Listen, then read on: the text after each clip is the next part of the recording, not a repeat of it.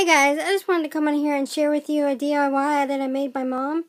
I took a coloring page out of one of my religious coloring books, and she loves owls, so I colored this with the color pencils that came with that coloring book I got from Kmart.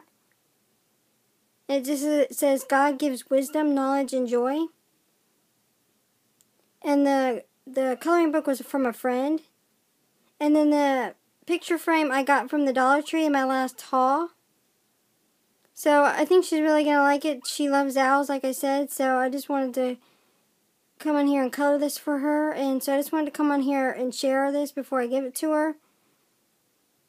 So, you know, if you're into coloring and you like any thing that you've colored, this is just an idea you can do. I already did a video on this, but I just decided I wanted to show you what I did for my mom. So I hope you guys have a wonderful day, and I will talk to you guys in my next video. Bye guys.